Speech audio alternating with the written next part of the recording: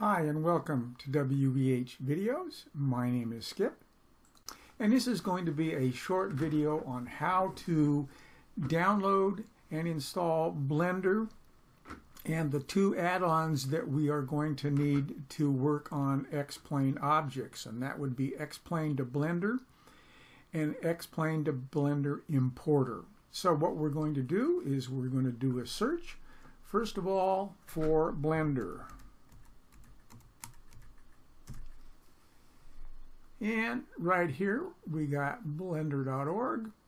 It says download Blender 2.93. Wait for a second or two. And then we save the file. The next thing we need to search for is X-Plane to Blender. We click on that. And we can get that from GitHub. Let's open that. And when we go over here to code, it's going to say download zip. We're going to click on that, and we're going to click on that. And now we've downloaded two of the items. Now we need one more. And now we need the X-Plane to Blender Importer. So we're going to search for that. And it's right up here, Importer. We're going to click on that. We're going to open it up in a new tab. I don't know why I did that, but let's go there. We click on code, download the zip, and X-Plane Blender Importer Master. We're going to download that. And that's all we need to do for downloading. Now I want to show you how to install this stuff. So now let's go to the download folder. And we have Blender 2.93.6 for Windows installer. We're going to double click on that and we're going to install. We click next, we agree, and we go next. And you can put it in a different location, which I'm going to do. So I'm going to put this on my C drive. I have a Blender test folder, so I'm going to put it there and say OK. And now we go next and install. And finish. So now we need to extract these zip files into our Blender program. So we are going to go to C and Blender test, and we want the current version here. That's what we have, 2.93. We go to script, add-ons, and we are going to select that folder, and then we're going to extract. So now we go into Blender to edit, preferences, and we're going to install that program. So we need to again navigate to our Blender file, and we're going to go to 9, and we're going to go to script, and we're going to go to add-ons, and we're going to find that X-Plane to Blender Importer, and we're going to select install add-on, and there it is. And let's install it. Okay, so now we see here it says import, export, importer, X-Plane object. We need to select that. And then we come down here and go save preferences. Now it's set on autosave. It normally saves that anyway, but that's all right. So we can close that. Now we come over here to File, Import, and you can see right here it says X-Plane 11 objects. So this is now we can import objects to X-Plane.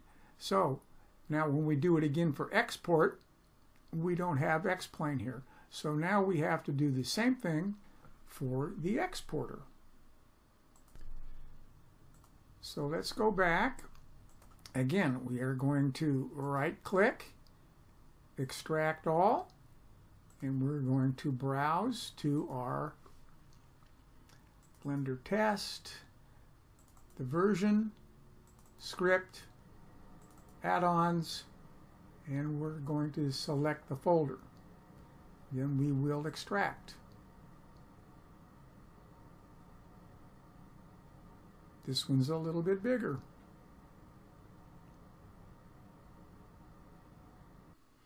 But we install X-Plane to Blender a little differently. So let's take a look.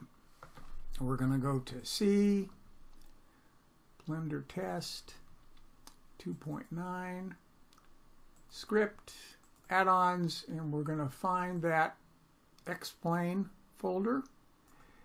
Here we are, Master. We're going to click on that, and then we're going to grab this folder here, io_X-Plane to Blender,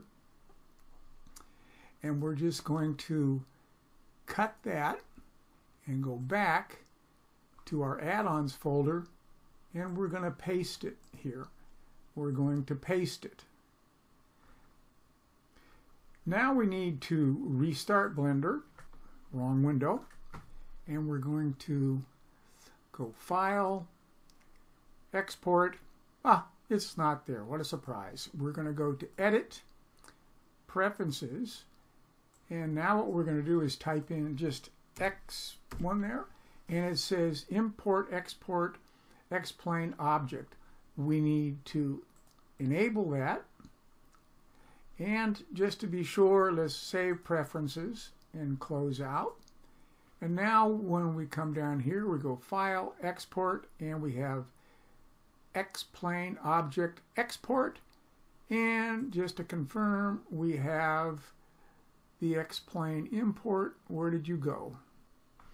All right, let's go back to Preferences and Import, Export, X-Plane Object. Well, it's unselected again, so I'm going to reselect it and go Save. And I think that might be because I installed these in the wrong order, and the importer needs the X-Plane to Blender first, I'm guessing. So again, we're going to save the preferences, we're going to close that, and now let's take another look. We're going to go to Import.